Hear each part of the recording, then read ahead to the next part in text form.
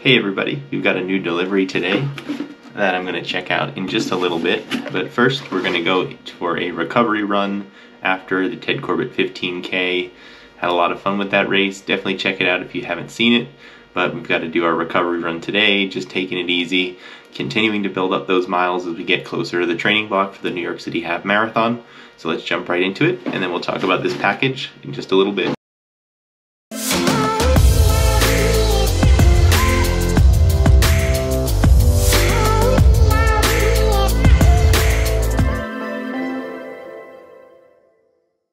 So we don't usually go for a run on Main Street, but it's only 4:30 and it's already dark out, so we're gonna run here today. That way we have some light and I'll show you some of the sights of Beacon.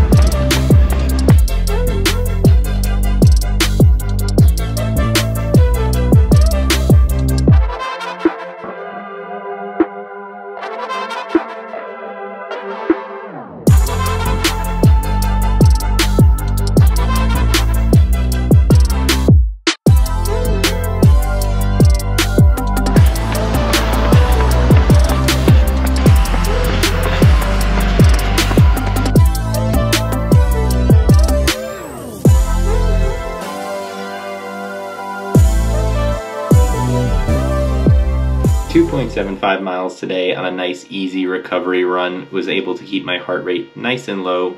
Here's the run right now on your screen, and my splits were 9:52, 9:41, 9:27 for that 0.75 at the end. But yeah, really nice, low 140s for the whole run. It's a little bit hilly, so I was glad that, even with the hills, I was able to keep my heart rate down. And I felt good with my legs and everything, so recovering very nicely after the race this past weekend, Ted Corbett 15K. So with that, the run's done. I'm still in my running clothes right now. I'll take a quick shower, reset, and then we'll take a look at the package that came in the mail today.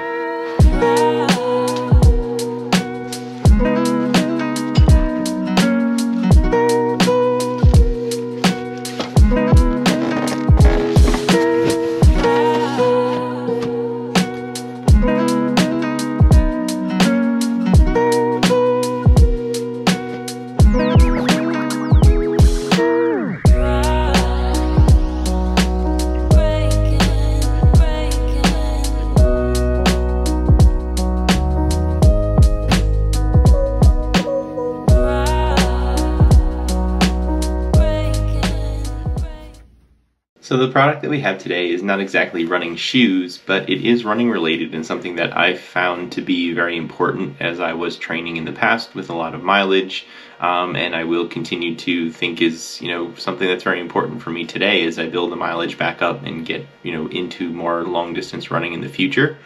And it's a recovery slide. What I've been using in the past was a pair of I guess it's UFOs or UFUs. I actually don't know how to say it.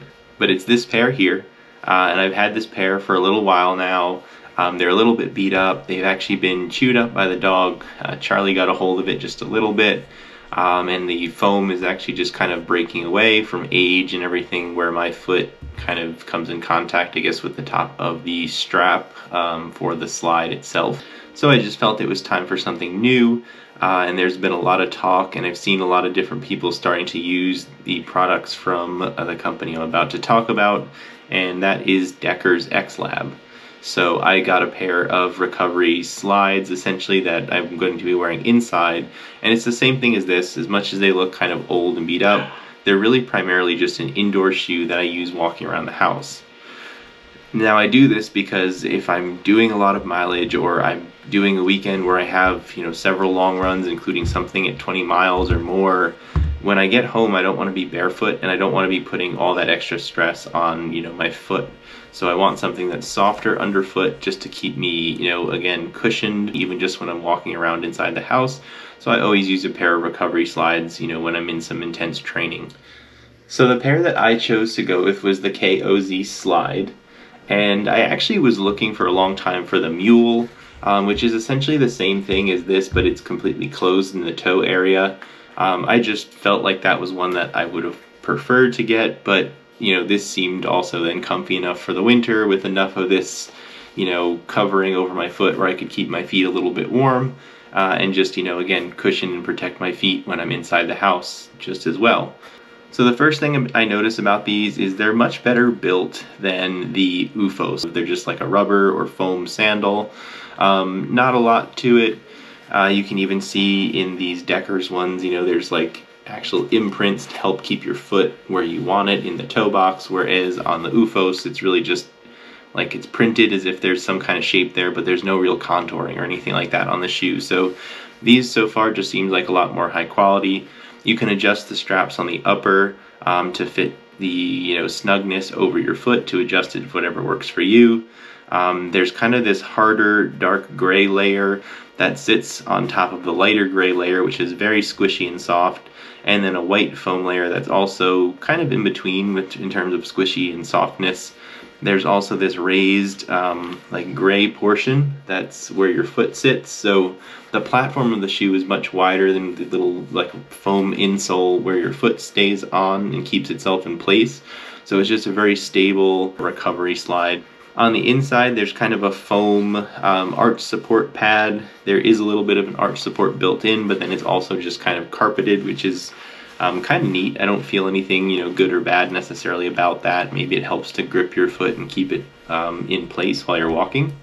The inside of the top portion is just all kind of like a Sherpa type material, and what's nice is it actually overlaps with the strap on the other side, so you can see that there's not really going to be an issue with any rubbing, because one side of it, which is actually the outside layer, comes underneath fully with the inside layer that goes over the top.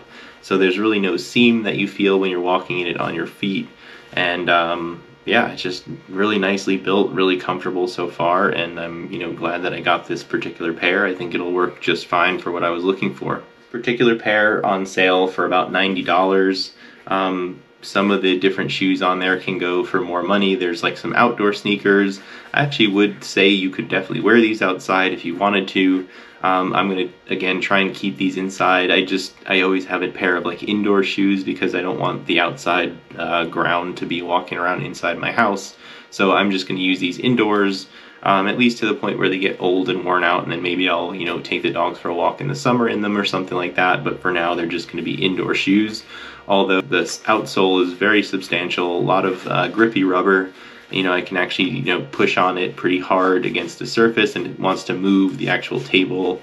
It doesn't want to slide itself, so they're perfectly fine to wear outdoors, and fully outsoled slippers. They're not just indoor shoes unless like me, I want it to be. I really appreciate all the comments and likes on the Ted Corbett 15K video. It seems like people enjoyed that one, so I will definitely keep sharing my races in the future.